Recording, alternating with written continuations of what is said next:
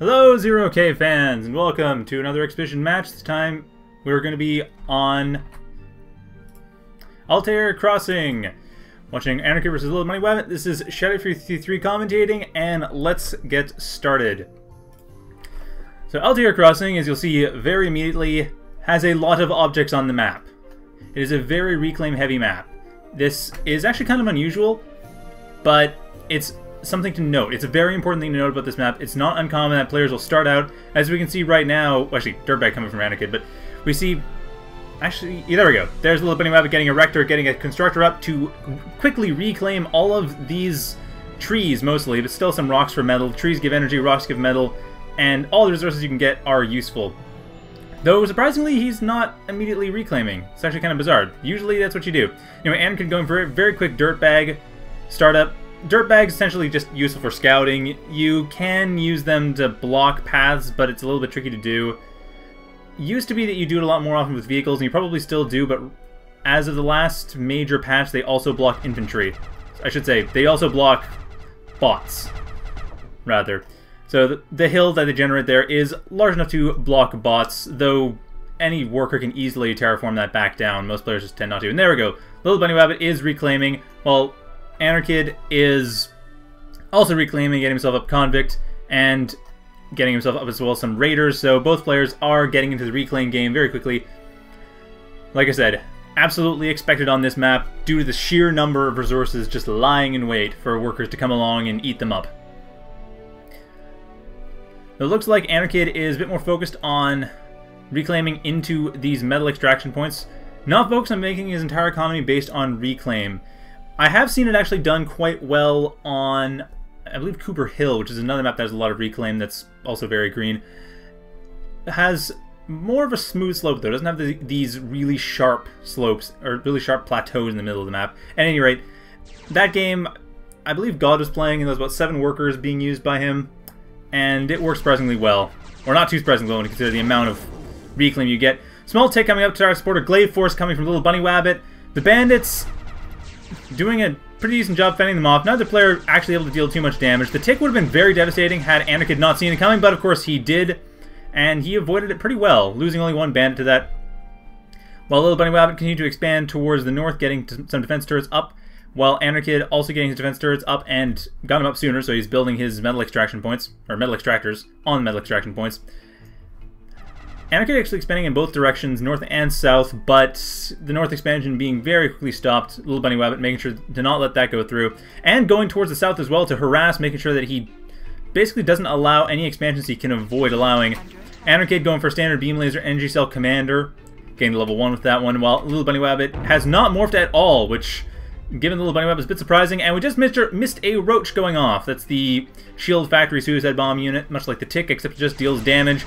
Anyway, enough bandits are going to be able to take care of these glaives, simply outnumbering them. Regardless of any individual differences, bandits tend to be a bit better than glaives. They cost more, but they usually are a bit more individually effective. However, it does not matter when the bandits are outnumbering the glaives, because they just straight up win. And LittleBunnyWabbit's harassments have all been fended off. Another tick coming as well with his glaives. And a rector here, you should probably take a look at that one, because that's not going where it should be. It's just hanging out on that hill. It's idle. It's insubordinate. But he is expanding, he is reclaiming, he is getting his economy going, while Anarchid also has his economy going quite nicely. Both players are... Actually, the Anarchid's doing better, though both players are about the same in terms of their stable economy, but Anarchid seems to be reclaiming a lot more, taking advantage of all of LittleBunnyWabbit's forces that had come in and gotten destroyed. Another roach going off and not really doing too much. Both times players micromanaging quite nicely away from that. Once again, more bandits overwhelming the glaives to harass. No further glaives coming in.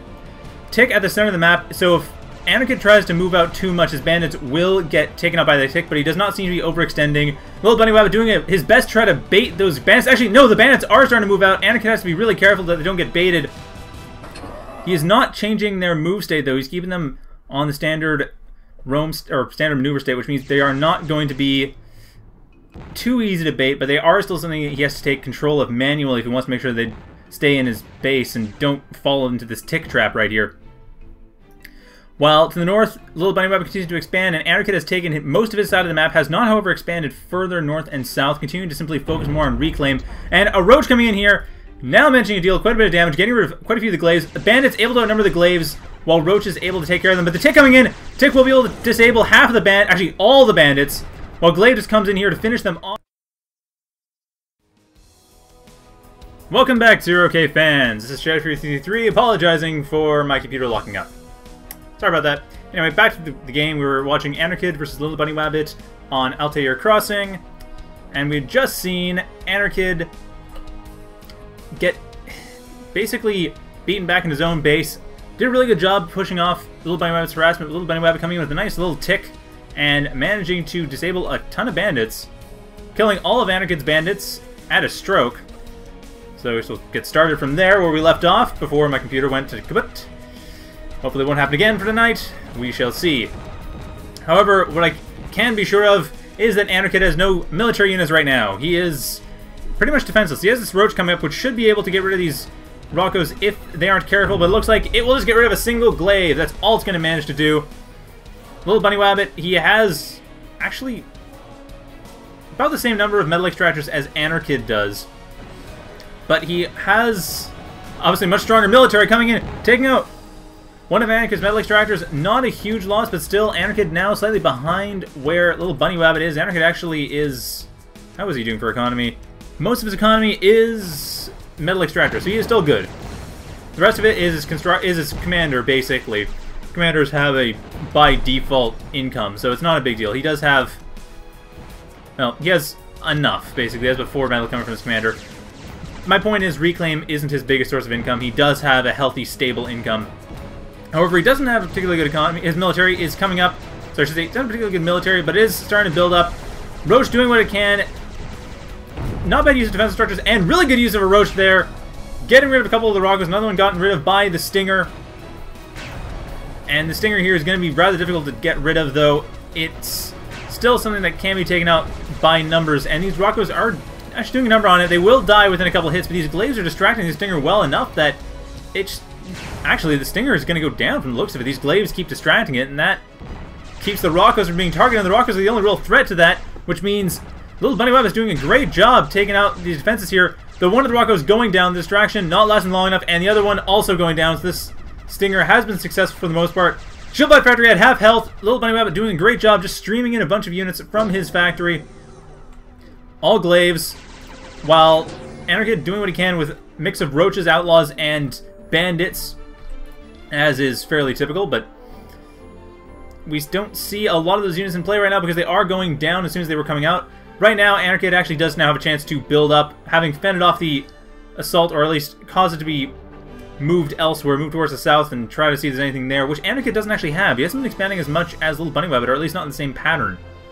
In fact, he does have less stable economy than LittleBunnyWabbit. He's about 3 mexes behind at this point.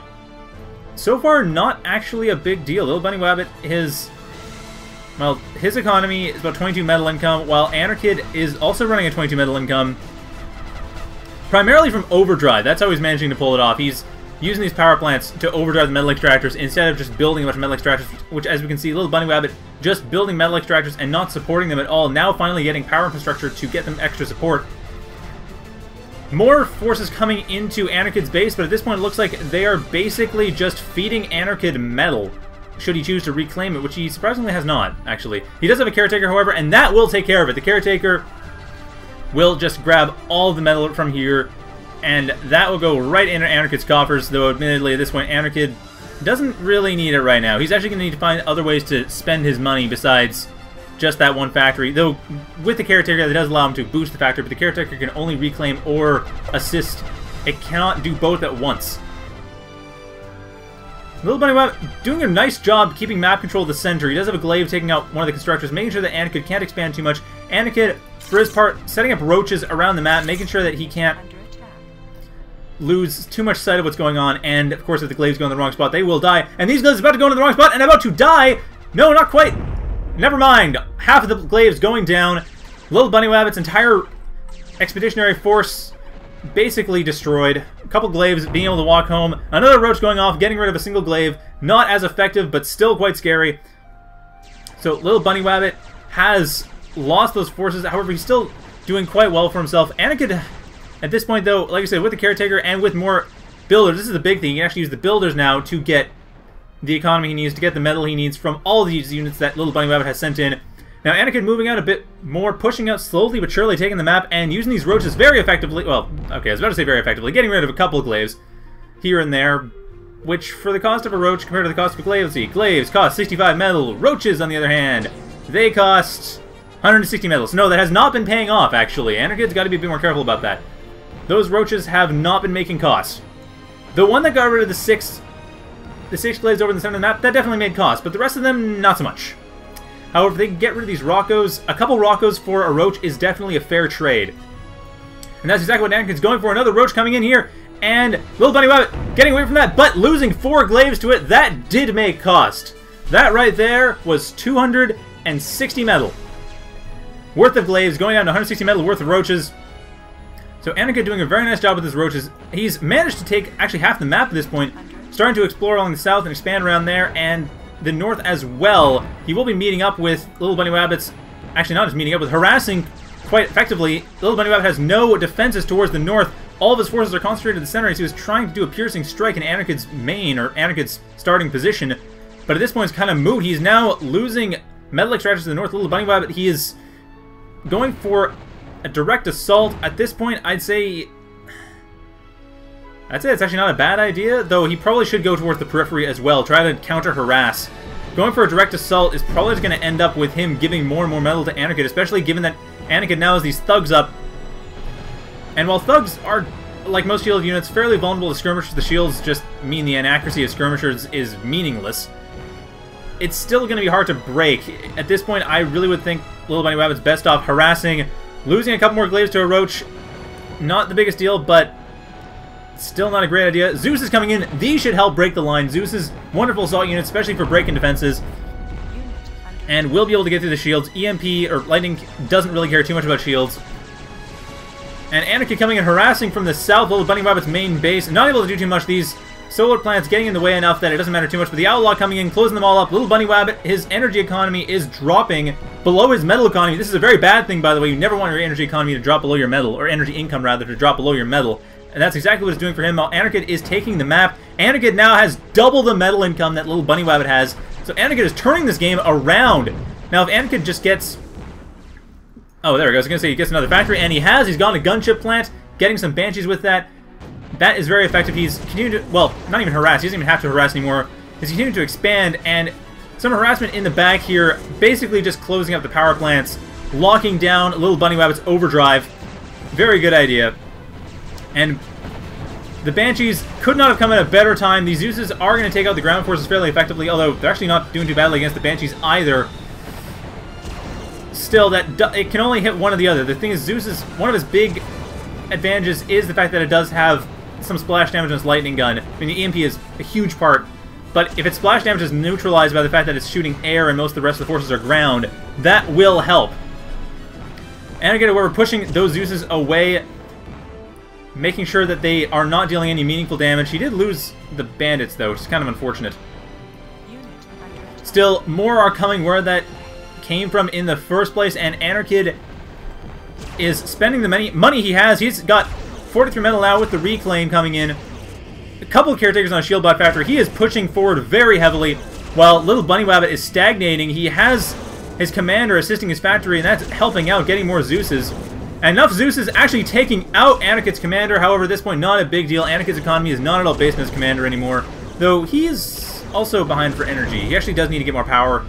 He doesn't have enough of that yet, but the big concern for him is going to be these Zeuses. They are pushing it fairly effectively, and while Anarchid can get a large army that they're not the biggest deal, he's losing a lot of forces to them. He's not building up his army beforehand. These rogues are going to be, however, very effective if the Zeuses can be distracted by frontline raider units and possibly outlaws.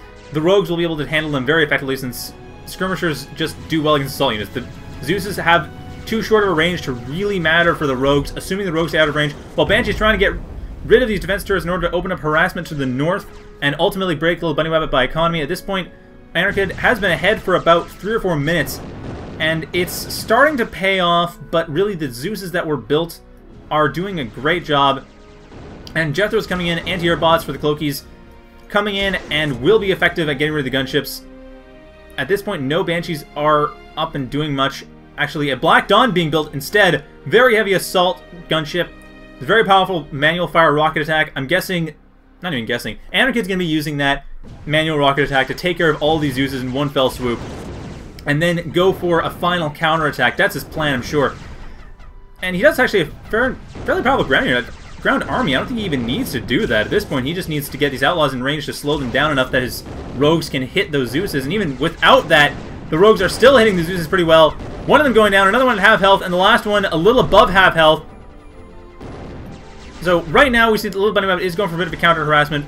A little bit later than it would have been useful, but still counter harassment. LittleBunnyWabbit actually starting to equalize his economy, having 20 metal income to 33. It's not great, but it's something. He's starting to equalize it a bit. Black Dawn using its manual fire attack on a single glaive. Definitely very important glaive, though, given that the glaive is harassing directly and there's no other defenses there. Ultimately getting rid of it at the cost of his own metal extractor. Bit of a risky move there, but metal extractors are fairly cheap. And Anarchid continuing his winning strategy of sending roaches into battle to just thin out LittleBunnyWabbit's forces. Black Dawn coming in here, trying to not die to these Jethros. That's the important thing. These Jethros are forcing it back into the center of the map, whereupon nothing really will happen, since there's nothing there actually defending against it, whereupon it will destroy Anarchid's own forces. Remember, Anarchid, friendly fire isn't friendly. But I can't blame him too much. I like the guy. He's an okay guy. And very skilled player. I'm sure that was, of course, that was unintentional. It's just quirk of the game physics. You can fire upon your own units if you so choose. However, the thing here is Anarchid has had an economic advantage for about 3 or 4 minutes. LittleBunnyWabbit he's counter-harassing quite effectively. He has pretty much neutralized his advantage. There is enough reclaim to keep it up for a while, but Anarchid's advantage in economy is now kind of falling apart. However, he was able to largely translate that into a military advantage, mostly by way of the Black Dawn. This thing needs to not die. And of course, continuous roach attacks are always handy. These felons... Sorry, rogues. I keep saying felons. Felons are a different shield unit. They actually would be very useful in this case. Rogues are the skirmishers. Felons are more of a shielded skirmisher unit that uses shields as energy for dealing a lot of damage. And Anarchid has built none of those. Can't say I really blame him. You kind of need a lot of them for them to be useful, or you need a lot of shields. Tick, however, being here and apparently being spotted. I think Anarchid is aware that this tick is here. Yeah, he appears to be aware that it's there. The radar sees it. The rogues do not, and they are missing it. They will all be going down to a tick explosion right about now. 5 rogues are disabled, while a bunch of glaives coming from the south. LittleBunnyWabbit may have an economic disadvantage, but it's not that big, especially not anymore. These glaives have been doing a great job counter-harassing, and that job is going to pay off fairly soon. Lasers are doing what they can. We'll be able to get rid of maybe half the glaives at most, but the glaives will be able to get rid of both lasers without too much issue. Roach getting rid of yet another set of glaives, another pair of glaives. But the glaives, after half a dozen die, take out these metal extractors, and LittleBunnyWabbit, I believe, has an economic advantage for the first time in this game. No, he does not. Not quite. That reclaim is still paying off dividends for Anarchid. That being said, though, he really has to push out, and he is pushing out, going for a final assault on LittleBunnyWabbit's base. LittleBunnyWabbit doesn't have much of a military anymore. He lost a lot of his glaives taking out these metal extractor points, and it looks like he is resigning. That is the game. LittleBunnyWabbit has thrown in the towel. That was certainly interesting. So hope you enjoyed that, and I will be back shortly with another game. And I'm crossing my fingers that I won't be back with more freezing. Just, I'll hope that it doesn't screw up. Also, I put a fan on, so it might cool off the room a bit. I don't know if heat's a problem, but if it is, that should help. Stay tuned!